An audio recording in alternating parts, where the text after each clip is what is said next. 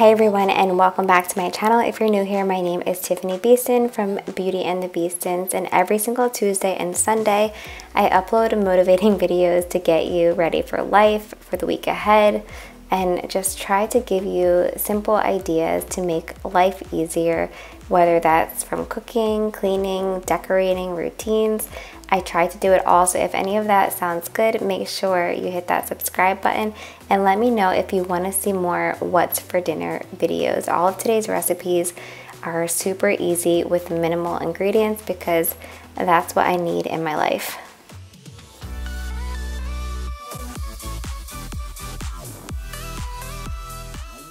So the first recipe we are making is called margherita chicken. All you're gonna need is some mozzarella, some pesto, and some chicken and fresh tomatoes if you like tomatoes. I feel like tomatoes are very like hit or miss with people, but all you have to do is spray down your pan, add the chicken to it, add some pesto on top, add a slice of mozzarella cheese and a slice of tomato. It does not get easier than that.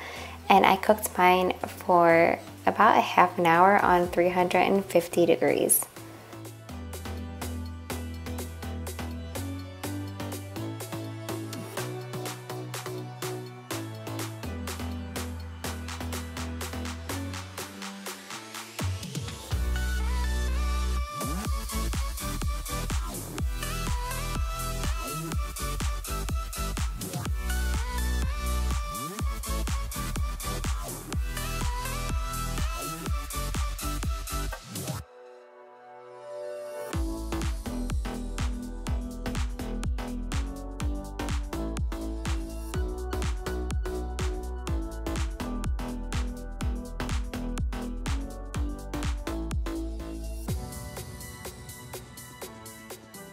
I often try to explain in my videos how you can't do it all, and sometimes you just need to cut corners, even if it's something as simple as buying pre-sliced mozzarella or buying jarred pesto instead of making your own.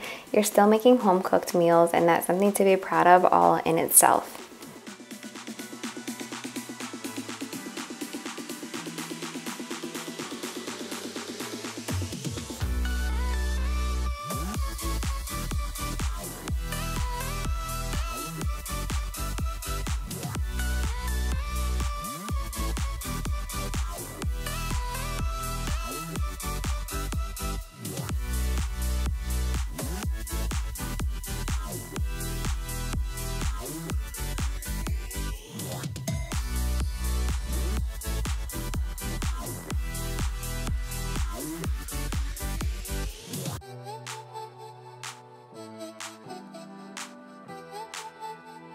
This dinner was so easy and delicious, and usually I would make like a rice or a pasta or something with this, but we just had broccoli because Chris and I had plans to eat donuts after dinner, so we did not do any rice or pasta or anything like that.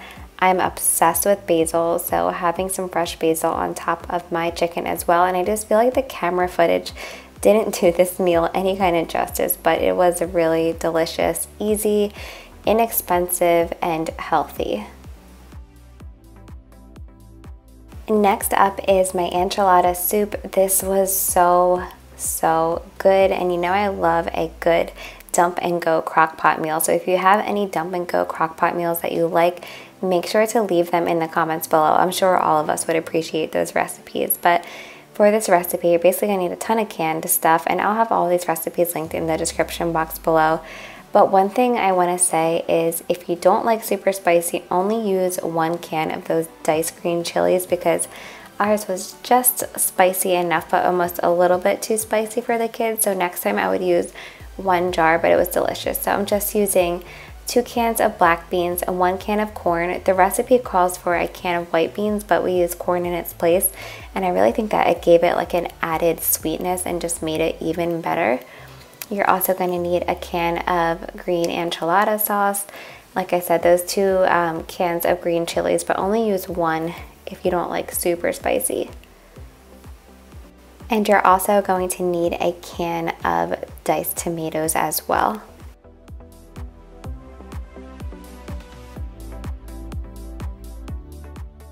And now that our chicken breast and our canned goods are in, I'm just adding my spices, which are cumin, chili powder, and paprika. And like I said, I'll have the exact recipes linked in the description box below, but it turned out delicious. I'm probably yelling at my kids to stop killing each other right now. But this is real life, these videos. These are me actually cooking at dinner time, so they're not even close to perfect, but I'm hoping that I still get the point across to you and still show you what these meals are like, how yummy they are, and how easy they are.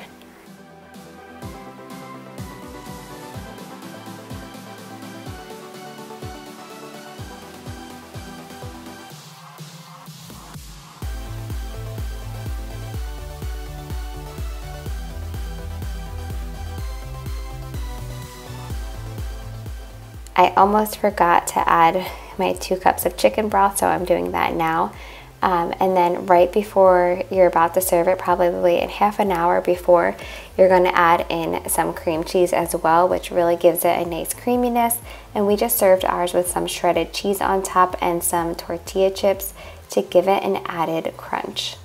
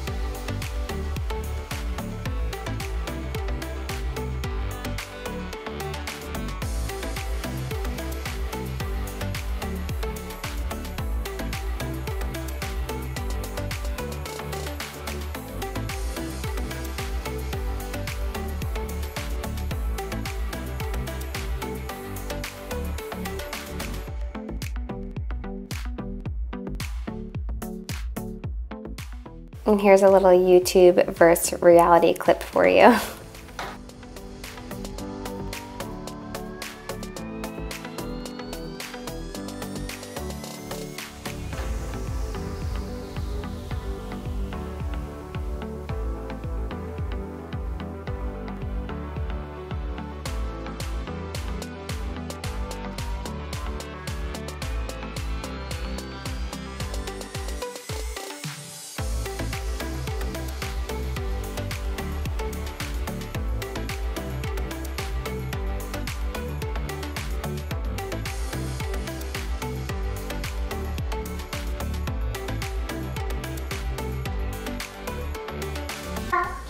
What's for dinner? Taco soup. Taco soup? Yeah.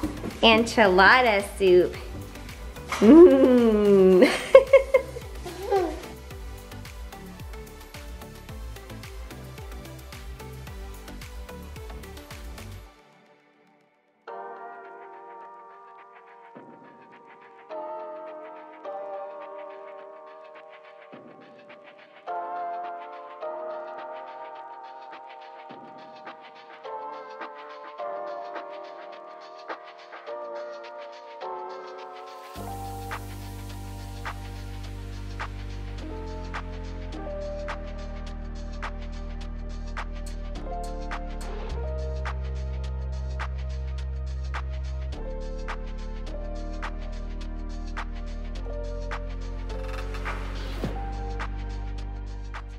Now we are making a honey garlic chicken stir fry. My corner cutting hack here was just buying carrot chips as well as pre-cut broccoli. Yeah, but this is super easy. You just need honey, soy sauce, vegetable oil, cornstarch, some garlic, and broccoli and carrots. So incredibly easy. So the first thing I'm doing is just warming up some vegetable oil, and then I'm going to cook my carrots and my broccoli for just a little bit.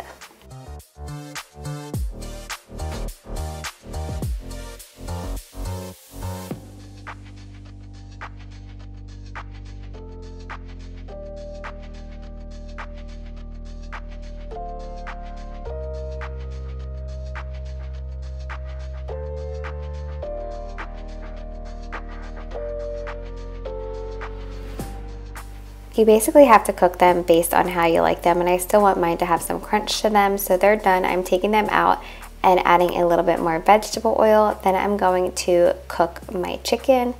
Once my chicken is cooked, I'm going to add my sauces and my garlic, add the veggies back in, and then just mix it all up. And then you add your cornstarch, which will make your sauce thicker. But this was really delicious and easy, and it felt like we were eating takeout, and it was really healthy too. I get a lot of comments about like, oh, soy sauce isn't gluten-free since we're a gluten-free family, but we use la choy. La choy is gluten-free, and also we use tamari when we can't find la choy, and they're both gluten-free, I promise.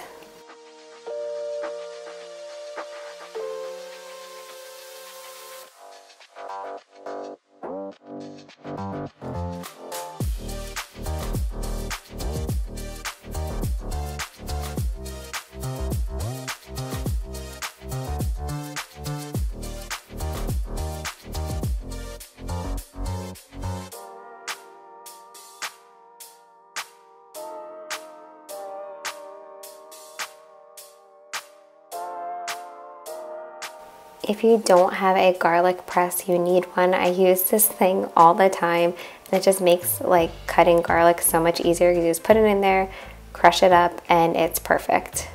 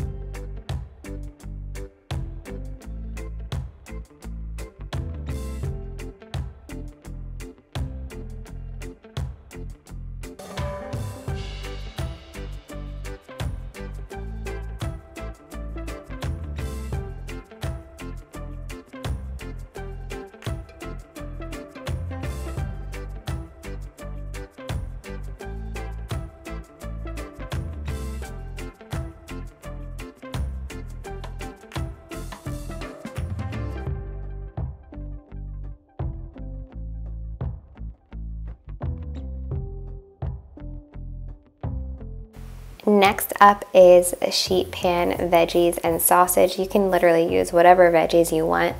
I'm just using peppers because of course peppers and sausage go together, and the zucchini with it was really delicious as well.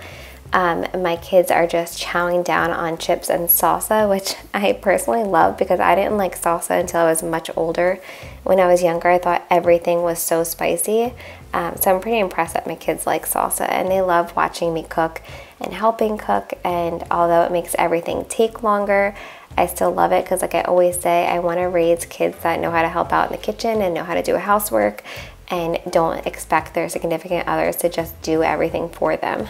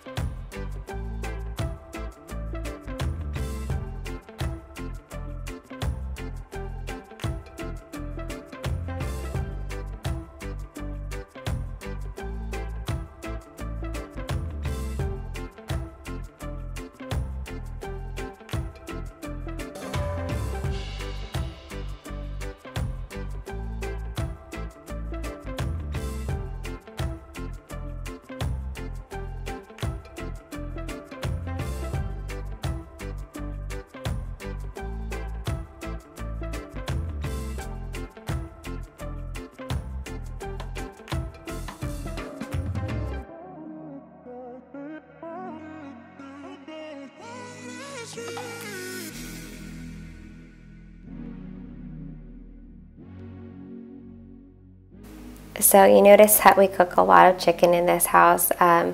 We don't really eat beef, it's just a personal preference. I used to eat it when I was younger, and it just doesn't like agree with my stomach. Like I always get sharp, horrible pains in my stomach when I eat beef, so we just don't eat it. We eat a lot of chicken, a lot of ground turkey, and we do eat sausage as well. And I'm using mild sweet Italian sausage.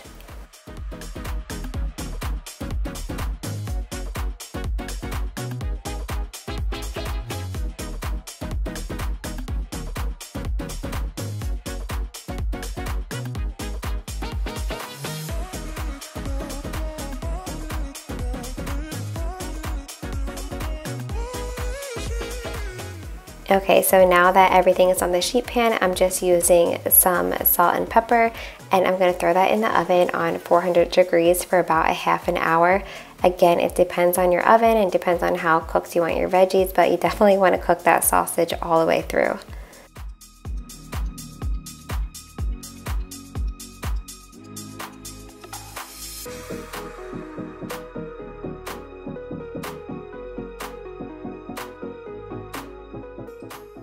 So with this meal, I did make some pasta, and I'm just putting some jarred tomato sauce on it. This will entice the kids to eat it as well. They love breakfast sausage and they love meatballs, so sometimes they will actually eat this sweet Italian sausage, and on this night they did.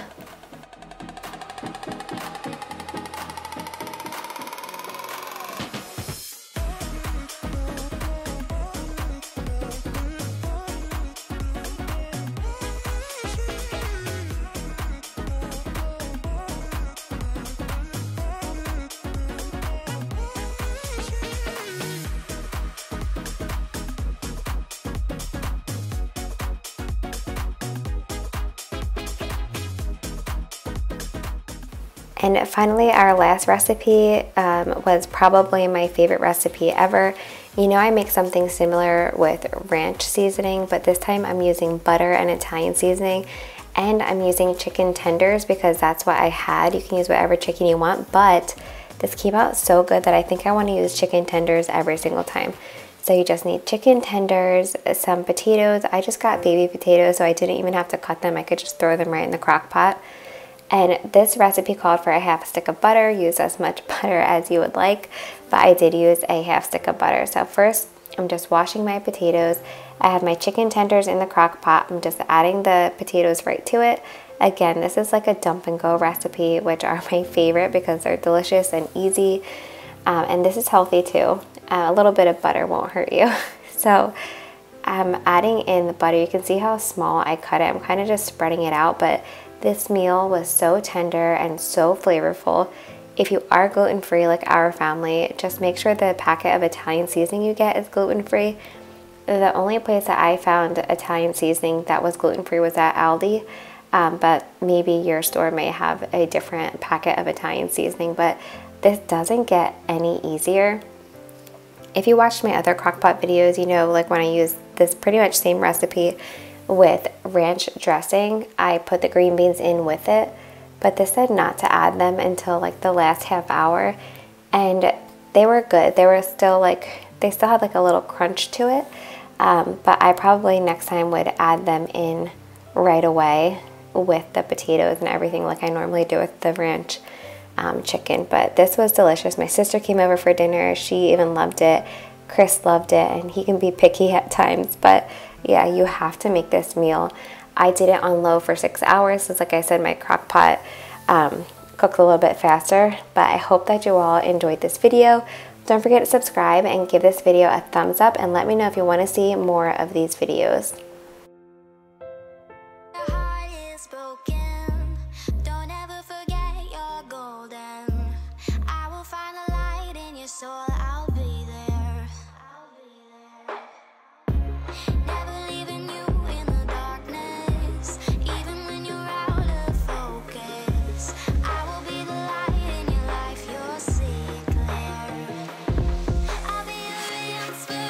Show.